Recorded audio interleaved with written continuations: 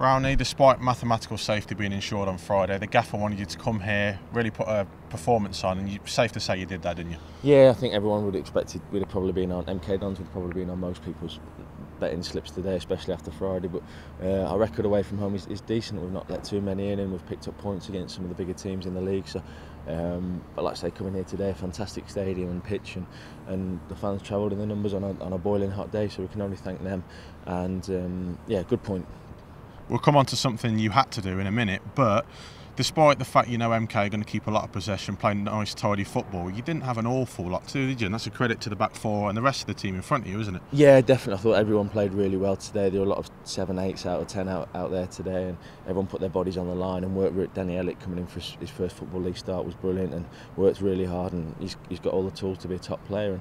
And when Popey and Casey came on as well, Casey used his experience, and Popey caused them all sorts of problems as well when he came on. So it was a real good team performance. But like I say, we've got to improve our home form, and the fact we've not sent the home fans home happy enough this season, and that's what we need to do. The controversial penalty went against Mitch Clark for that high foot in the area.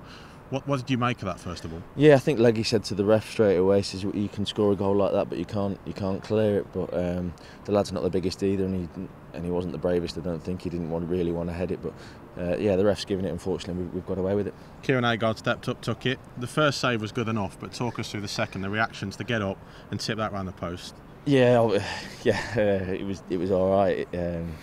Yeah, it was okay. It was more than all right, Brownie, trust me. Thank you. No, it was important. Like I say, after the first half we were solid. They had a lot of the ball, but it was important we went in half-time at 0-0, and thankfully we managed to do that.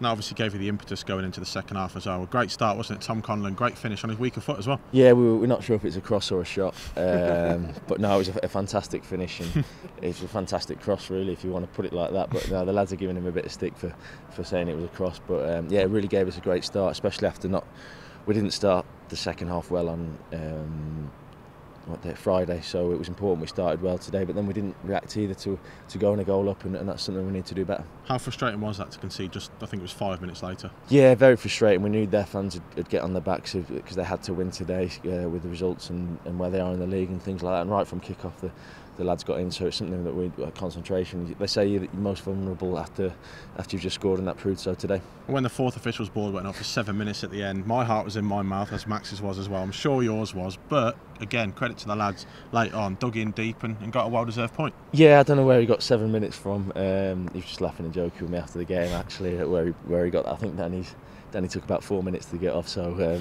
yeah, but no, like I say, we killed the game well today, and we managed it really well, and we weren't as bad as what the team were on Friday. When they were winning the game, they were, like I think Popey said, a bit taking the mick a bit. I think they did, but we weren't. We managed it well. We didn't take the mick at all, and a really good point. Macclesfield Town at home now at the weekend. Be nice to finish on a high note, weren't it, in front of the home fans? Yeah, definitely. Obviously, they're fighting for the lads. I've not seen any scores today, but we know it's going to be a really tough game.